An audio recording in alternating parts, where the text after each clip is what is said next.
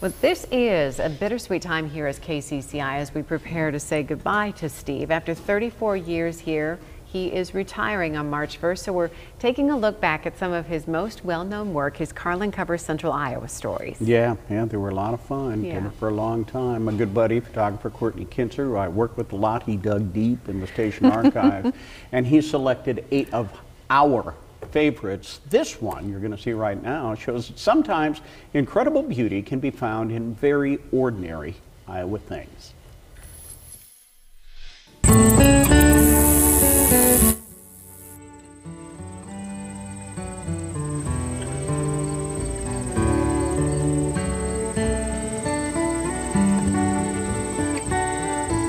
Iowa's old barns once stood tall and proud.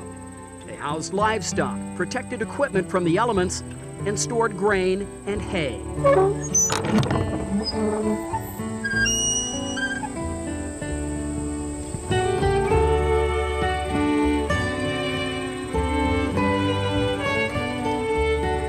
Down through the years, the raw Iowa winters and scorching Iowa summers have taken their toll.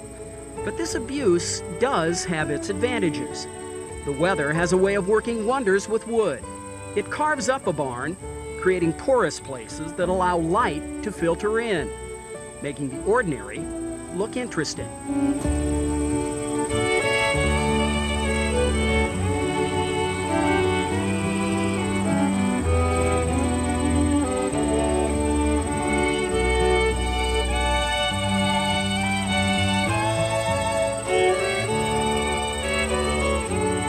Iowa's old barns are still standing tall, but not quite as proud.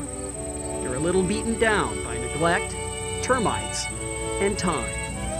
I'm Steve Carlin, covering Central Iowa for News Channel 8.